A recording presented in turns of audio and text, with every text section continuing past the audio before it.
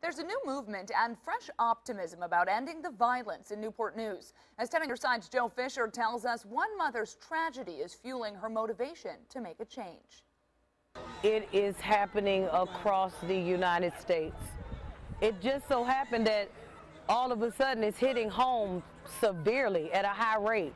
The streets of Newport News have been plagued by recent violence. Crime, Kalina Wells says, is tearing the community apart. Way too often, way too many.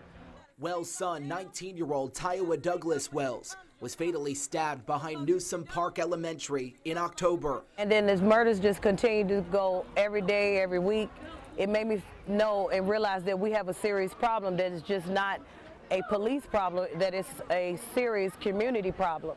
That's why she organized the Million Mom March Against Murder, because she knows she's not alone. There's other moms too, like Trella Brinkley, whose son died on the streets of Newport News in July 2012. He was shot 15 times on 36th Street.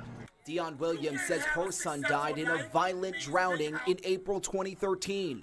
It's a feeling that I do not wish on my own worst enemy. Moms joined by dads, grandparents, kids, and more, marching united. This march lets me know that his life is not in vain, and neither are none of these who've lost their lives. There's a push here to get kids and teens involved with positive community activities. The moms also hoping those with information about crimes will start to come forward. And maybe deep down inside their hearts they could feel some type of sympathy and say, you know what, we do need to stop this. Wells says the change must start at home, but the community must unite as one, helping those who feel they don't have any options. Wells says she's ready to show them the way. I can't change what's going on across America, but I'm here. I'm in Newport News.